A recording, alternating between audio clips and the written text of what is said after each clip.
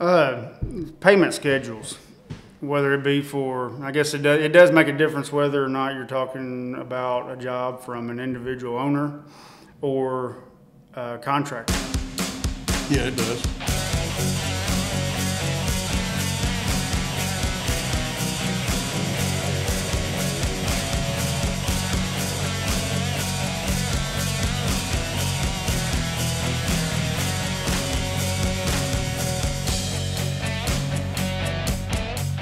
Hey guys, Jeff here with ProfitDig again. We got our buddy Luke Fielder here with us today, and Jeff Gibbons, our partner. Hope everyone's doing well. And before we start our videos, I want to tell everybody, be sure and look us up at ProfitDig.com. Check us out. Watch our videos, like our videos, share them, comment, tell us stuff you want to talk about or hear about. And if we don't know about it, we will try our best to find the correct answer for you, or the best answer we can to help you out. So today Luke had a topic he's wanting to kind of discuss a little bit, so go ahead, Luke. Payment schedules, whether it be for, I guess it does make a difference whether or not you're talking about a job from an individual owner or a contractor. Yeah, it does. Now, let me ask you real quick, though. Was this something that you kind of had an idea about before you started your own company, or did this kind of come out of nowhere for you? Trial and error, I guess, but I know working for bigger contractors, there usually is a payment schedule. We were trying to get hooked up with Meritage pretty early on. Meritage Homes, I think they're pretty sure they're nationwide. But usually like on their schedule, it was turn your invoices in on the 5th of every month, and it's 25th you'll be paid. Right now, we're still dealing, I guess, with smaller type jobs, individual homeowners, and then a few contractors, smaller contractors that just build one home at a time or something like that. And but even still, with any type of contractor, I mean, they're likely going to need to get paid before they pay you. Right. And it's good to understand up front what your expectations are, because you don't want to be in a situation, especially if you're a smaller company, that you're running off of no income for an extended period of time. You need to know what that period of time is going to be. Right. Whether it's 30 days or 60 days or worst case scenario, something like 90 days or 120 days. I mean, that's a long time to be running with no income. Right. Yeah, exactly. Yeah, because when you first get started, there's no credit, so nobody will give you, hey, just come get as much rock as you want, you can't do that up front, but luckily we did. We got approved for Rogers Group, so we got a rock account now. All so right.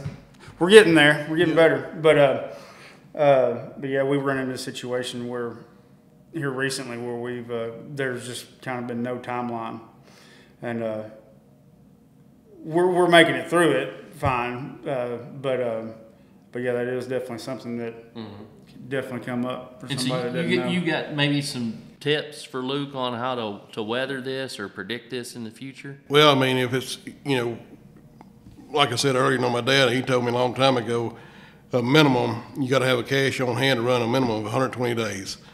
And the way you look at that, like if you go in business today and you start your first job today, you've got to work a month before you can bill. When you bill, like most contracts are written, if you're a sub, you will be paid within 45 days of them receiving their check. Well, chances are they got to wait 45 days to get their check. So you've got 90 days right there just to get your first check, plus another 30 days that you've had to work to apply for that payout. Is net 45 pretty standard? Yeah, pretty standard, yeah. And,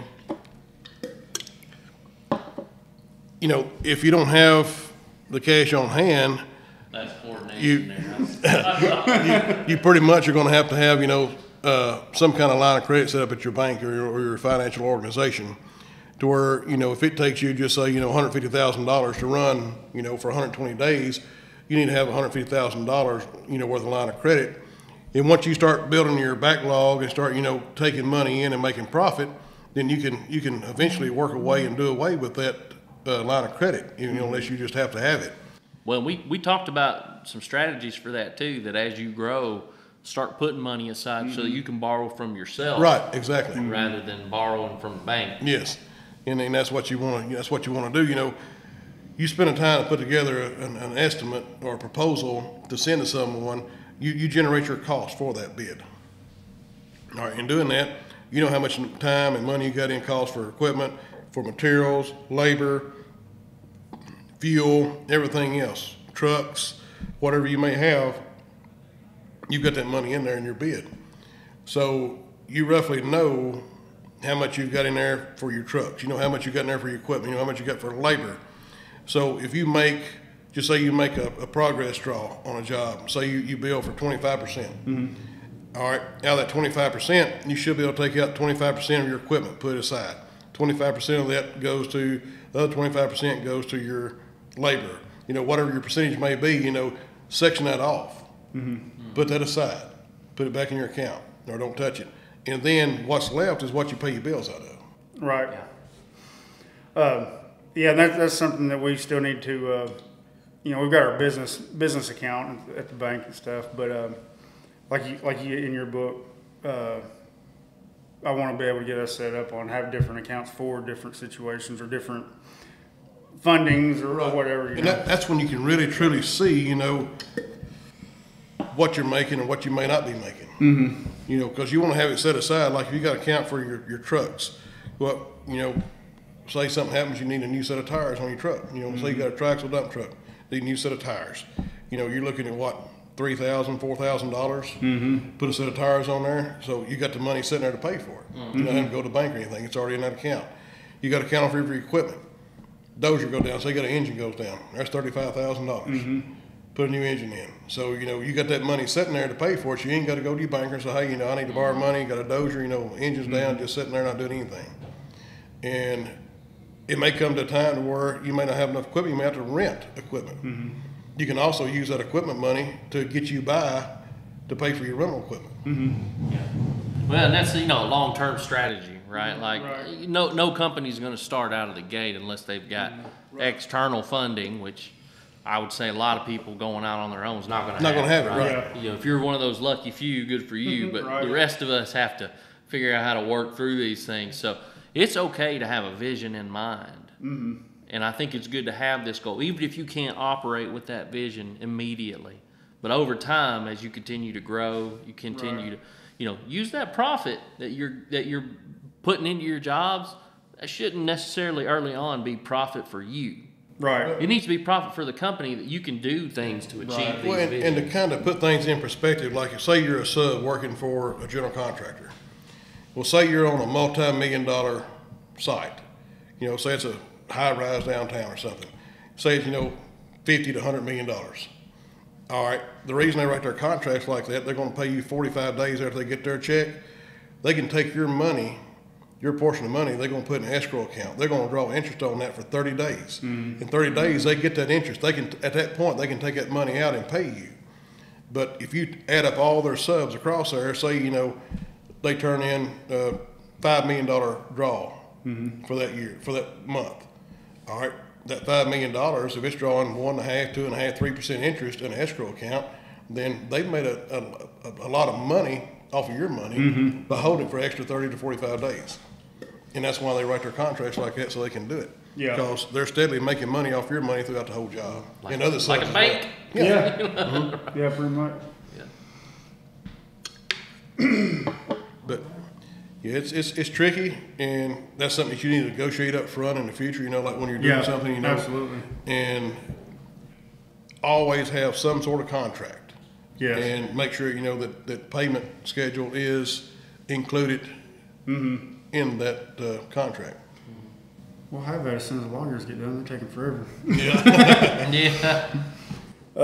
I think we've been waiting on that since December. But it's a definite must. As long as you know whenever it's coming. It may not be as soon as you want it to come, but you definitely need to know when it. I mean, as long as it's agreed upon, right? And I think you should assume worst case scenario, right? Like if you say like we expect 45 days, expect 45 days. Like be prepared to accept. Now, if you find somebody who you can work with, a contractor, and they pay you sooner than that, keep that in your back pocket. This guy's trustworthy. He's going to pay me on time. I might want to do more business with him. Right. You know, he might you might even want to give him a break on some of some of your bids, just to continue doing work with someone who has a good business practice like that. But if he says 45 days, be prepared for that 45 days. Yeah, exactly. And that's what we do. We have customers, that we cater to that will pay us usually before time. And, like I could be working on a bid for somebody that we don't ordinarily work for. And then this customer I'm talking about, or multiple customers, all of a sudden they send me a bid. Well, I'm going to put this one over here off, so what if I don't get theirs? I hate to lose business, but I'm going to focus on a guy that I know is going to pay me and pay me on time or before time. Right. Well, great. Thanks for an interesting topic, Luke. We appreciate you guys tuning in. Like, share, send us some comments if you've got some different topics that you'd like to cover. We'd love to talk to you guys about it, give you our opinions on them, or even maybe you can convince us to do some research on some things that we don't know about. Yeah. That'd be great too. Subscribe to the channel. Appreciate your time, everybody. See y'all next time.